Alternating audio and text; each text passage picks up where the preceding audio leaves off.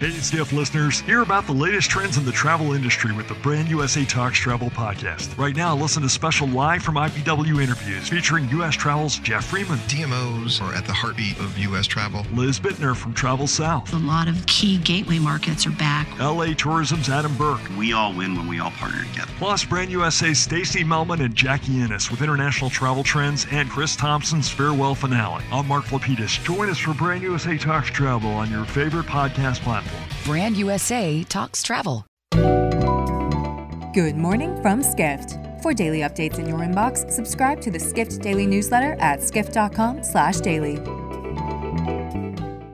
It's Thursday, December 21st, 2023, and now here's what you need to know about the business of travel today.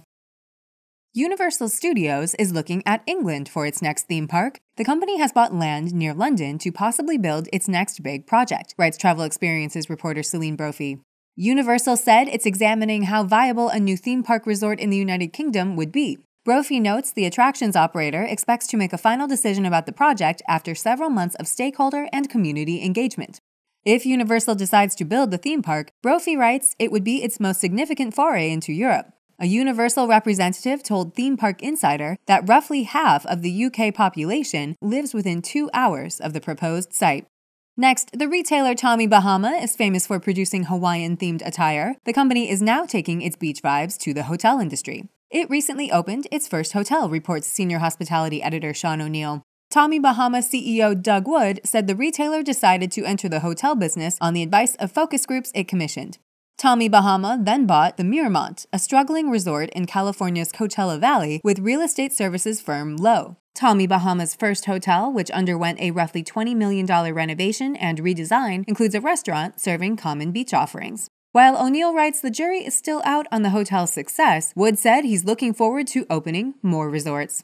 Finally, in-flight connectivity has gotten a major boost thanks to Starlink Aviation, writes reporter Ajay Atani. Atani notes a growing number of airlines have turned to Starlink in recent years to improve in-flight internet service. Hawaiian Airlines, Latvia carrier Air Baltic, and Qatar Airways are among the carriers that have reached agreements with Starlink. In addition, Starlink signed Air New Zealand to trial internet on board its domestic aircraft.